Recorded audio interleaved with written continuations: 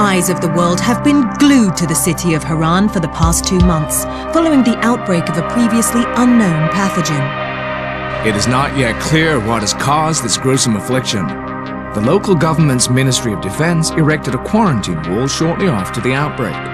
The global relief effort's steady stream of supply drops has sustained what few survivors remain in the city.